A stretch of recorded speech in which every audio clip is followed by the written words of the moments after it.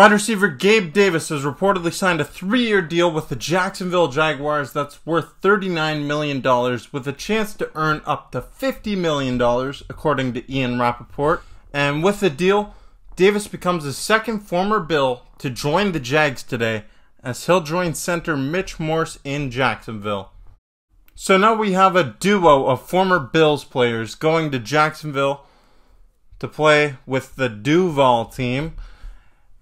Jacksonville's looking a little bit like the Jacksonville Bills right now, so we're going to break down what exactly this Gabe Davis signing means for the Jags. But if you haven't yet, I encourage you to take a moment to subscribe to the channel, check out other content on the Bills Bunker. We're in the middle of an NFL free agency frenzy, and I'm going to be breaking down a bunch of moves throughout the day. Whatever happens with the Buffalo Bills or some of our former players, I'll be right here breaking it down.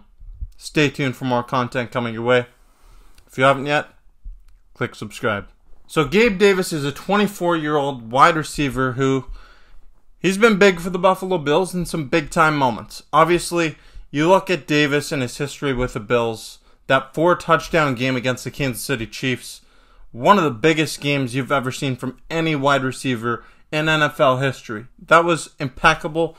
Gabe Davis, he has the nickname Big Game Gabe because he tends to step up in the big-time moments, in big-time games. When you need a big touchdown reception, he's usually the guy that you go to. He's usually one of those go-to guys, and he tends to make big plays at big-time moments.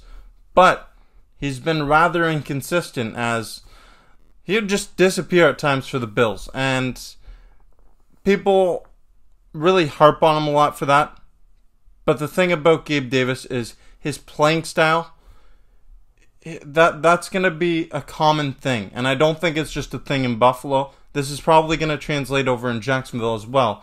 You're going to see games where Gabe Davis just doesn't get the ball because he's a deep threat.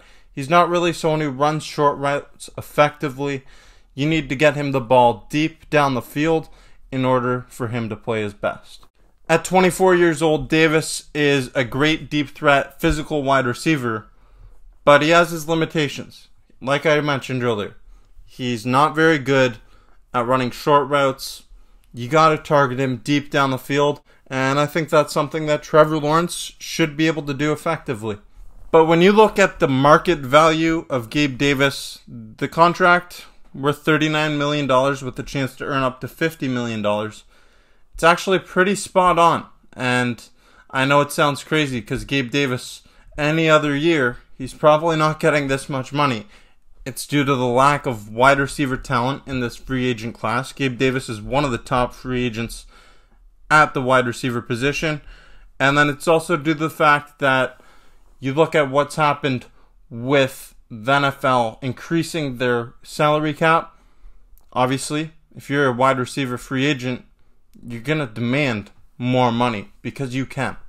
Davis had some great moments with the Buffalo Bills, but due to the team's salary cap situation, it just didn't make sense to bring back Gabe Davis. And he's just 24 years old. So this guy is going to have a long career in the National Football League. He's got 3 years under contract with the Jaguars, getting paid. He deserves to get a payday.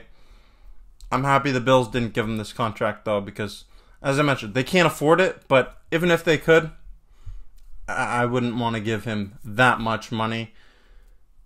You got to look to add other pieces on this Bills team. You have some glaring holes at other positions, and I want the Bills to add a wide receiver through the draft, one of those top wide receiver targets, like a Brian Thomas Jr. Gabe Davis, he has his limitations, and I think I've seen enough of him in Buffalo's offense, so it's going to be interesting to see how he's utilized with Trevor Lawrence and the Jacksonville Jaguars. He has a lot of upside, especially in those pivotal moments in a big-time game that I'm sure the Jaguars are going to find themselves in a few of those in the AFC South, a really competitive division, but there's just too many times he disappears, and I know it's because of his playing style, but for me, with this Bills team, I think they're better suited finding a player who's more diverse in his abilities. But I want to know how you're feeling about Gabe Davis joining the Jacksonville Jaguars along with Mitch Morse. the Jacksonville Bills down there in Florida. Let me know how you're feeling about these two guys leaving and joining the Jacksonville Jaguars. And let me know, is there a player that you want to see the Bills target in free agency? Let me know in the comment section down below. If you like this video, give it a thumbs up. And if you haven't yet, make sure to stay tuned for more content coming your way. Click that subscribe button and you'll be notified every time new content's being released right here on the Bills Bunker. I'm Jake Varco. This is the Bills Bunker. Goodbye, Gabe. Go Bills.